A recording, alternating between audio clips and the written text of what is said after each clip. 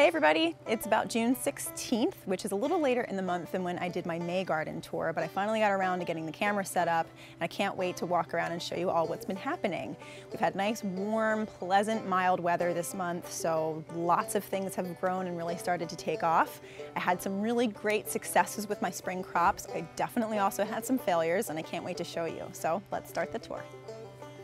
So first I'll show you what was right behind me. These are some of my tomatoes. You might remember that I had radishes planted here before in my last tour. So I've dug all of those up. We had a great crop of radishes, and I planted some tomatoes, which are growing really, really well.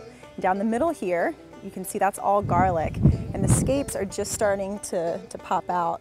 And in a little while, we'll cut these down and we'll use them in all sorts of recipes. And that's gonna help the bulbs of the garlic grow really nice and big.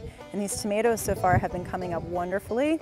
My next step is gonna be to mulch and to stake them. And this bed definitely needs a lot of work. We have some tomatoes back here. And then behind those, you can see my Brussels sprouts, which have all bolted. I don't know why. This is my first year growing Brussels sprouts. It's a little disappointing. Then we have this celery. First time growing celery, heard it was difficult. The celery has really taken off. I have tons of it, and it's actually starting to bolt and go to seed as well.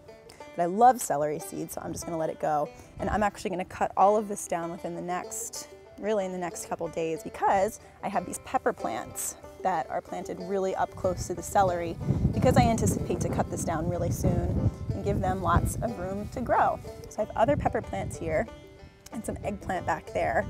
And you can see the peppers are just starting to have all of this new growth. That's because I topped them off, which means that you cut off the top of the peppers and it helps them really sprout lots of new leaves and get really nice and bushy. I still have arugula coming in like crazy. You can see all of it here, and this all needs to get dug up. We've been eating tons of arugula in salads, and I'm getting kind of sick of it. Now here's what I was referring to last time as basil row. It's finally starting to come back. I planted it a little bit too early, and what happened was we had lots of really unusually chilly weather and so much rain that a lot of it was starting to die as a result.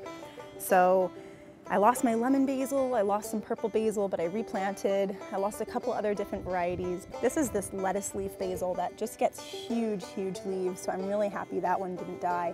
And then over here I have nasturtiums.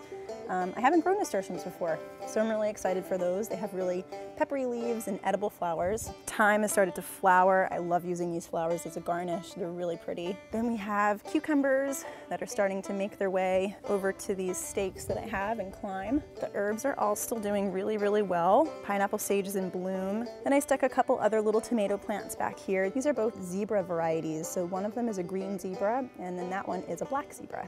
And so far, so good. Here's my rhubarb, which has gotten huge. Somebody commented last time and told me that it was gonna need a lot more room, and they were definitely right. Still have the parsley. I have chervil, which has always been tough for me to grow, but I'm really excited that it's starting to really come in nicely. Some cilantro that's struggling, some kale plants, and dill that's also been struggling. I had some, it looked like green aphids or some kind of little bug infestation. Some mint back here that has lots of room to grow wild. This I'm really excited about. So here's my chamomile. Last time I told you that I have always struggled to grow chamomile, to keep it alive, even though others have said it's really easy, but this has so far stayed alive, and we're actually starting to get some flowers. And then we have beans. Beans didn't sprout up quite as much as I would have liked, but that's okay. Some kale plants over here that have been struggling a little bit. You can tell something has just really been eating this one. This is a lacinato kale or a black kale, Tuscan kale, whatever you want to call it. I mean, look at these leaves. They've just been devoured. Here's another Brussels sprout that has bolted. And in the back here, these are mustard greens that are also going to flower. Here is some Swiss chard that's coming in really nicely. We've got some yellow stems and some purple and red stems. What I like to do is when these get really nice and big, I'll cut them down, I'll remove the leaves from the stems, and I'll saute the leaves or do whatever, but then I'll take these stems and I'll pickle them. And they are really delicious, and it's such a good way to utilize every single part of the plant. More arugula, as you can see. Chives are looking good, still getting some little flowers. And then my onion bed is struggling.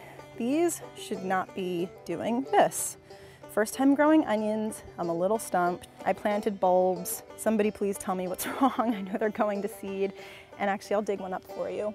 They have teeny tiny little bulbs. Then over here is more garlic, beautiful, beautiful garlic. And you can see these scapes. They're so much fun how they get all twisty and twirly. There's a good one. Oh, this is a really good one. I can't wait to cut these down, make garlic scape pesto, throw these on the grill. Everything over here is kind of a mess. These greens have all bolted and are all going to seed. This kale, actually, I had cut this kale down in the beginning of the season and I didn't pull up the entire root, apparently.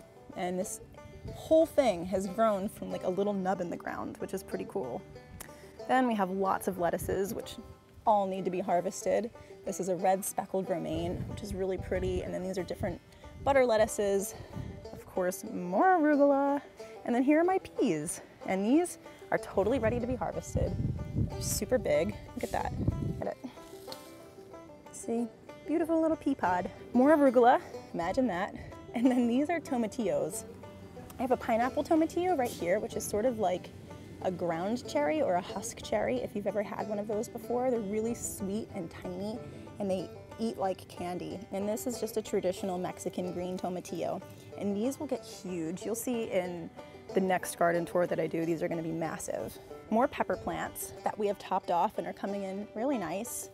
And then these are all beets, which are pretty much ready to harvest. Let's see.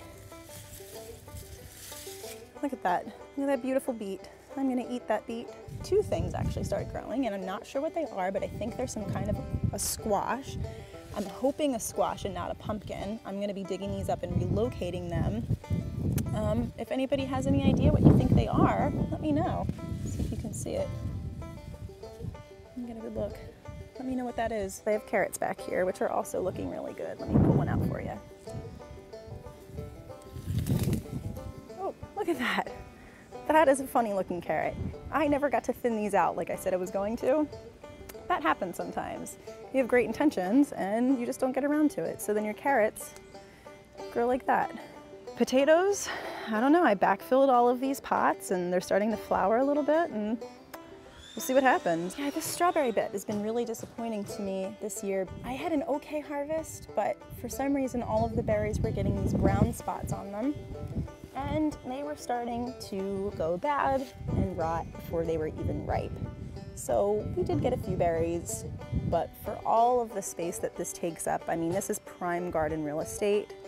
I think I'd be better off planting something else. So I think I'm gonna rip all of these strawberry plants out and put in something else. I might try melons. I've never grown melons before, and I know they need some space, and maybe even a zucchini. Some berries in here hiding. Okay, see, there's still a few left. Look at that. Wow, see, that's a really nice looking one. Look at that berry. No bites, no brown spots.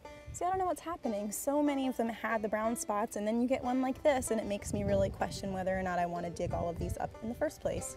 I might try some vertical strawberry gardening next year, so if anyone has tips on getting that started, and if I should be saving some of these plants for next year, then definitely let me know. So that's it. That's your June garden tour. Thanks for sticking around and watching the whole thing. And I would love to hear your feedback and get some advice on some of the different things that I mentioned throughout the tour.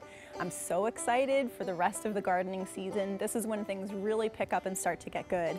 I'll see you next time in July for our next garden tour, and hopefully I'll have lots of really awesome things to show you then.